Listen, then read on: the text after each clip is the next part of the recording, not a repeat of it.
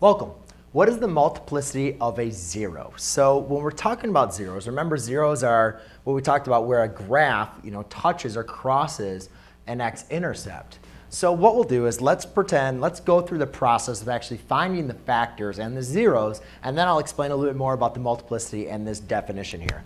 So to find the x-intercepts, or the zeros, we put 0 in for f of x, right? Because we want to find the graph when f of x equals 0.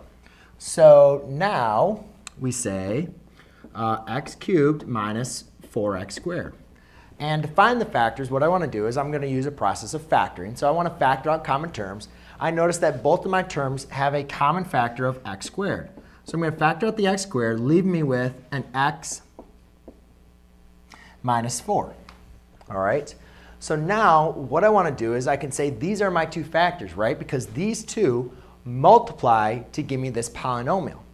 So by using the definition of multiplicity, multiplicity is when you have a factor in this form, the exponent of that factor is going to be your multiplicity. And if your multiplicity, if k is odd, then your graph crosses at x equals a. And if k is even, your graph touches at x equals a. So I'll explain that here in just a second. Now here, this x squared doesn't look like it's in that form, right? So how can I write x squared in that form? Well, very simply, a is going to be 0.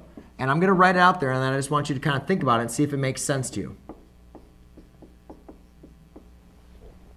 Can we do that? X minus 0 squared, same thing as this. It's just x minus 0, which we know is x. But now I've written it in this form.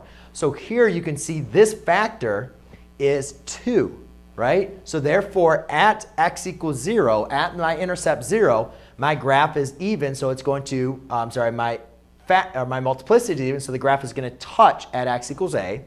And here, when there's no exponent, we know we can have always raise it to the power of 1. I'm feeling a sneeze coming on, so if it happens, hold them with me, all right? So therefore, since this exponent is odd, that means the graph is going to cross. Now, hopefully you've been kind of talking about odd or end behavior and stuff like that. And at least I have other videos that are on end behavior. But anyways, looking at this problem, I know it's odd. So therefore, odd and even. So it's going to fall to the left, rise to the right. So we have two zeros, right? We have a 0 at 0, an a solution at 0, and 1 at 4. 1, 2, 3, 4. So when it's odd, I said it crosses, right? That means it's going to cross there. Since it's an odd multiplicity, it's going to cross. But the even, I said it just touches it. Well, using my end behavior, since it has to go up to the 0, if it's just going to touch it, that means it's going to have to rebound back down. It can't cross. So it just touches, rebounds, and then the graph's going to look something like that. All right? So when it's even, whenever you have an even multiplicity, it's going to touch the graph but not cross it. When you have an odd multiplicity, it's going to cross the graph. And that all depends on your factors. So write your factors out in factor form and then look at the exponents. One quick note.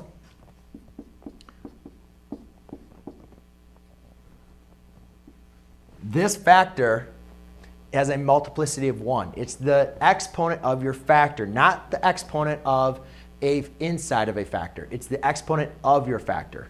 So there you go, ladies and gentlemen. That is a little description of the multiplicity of 0. Hope you enjoyed.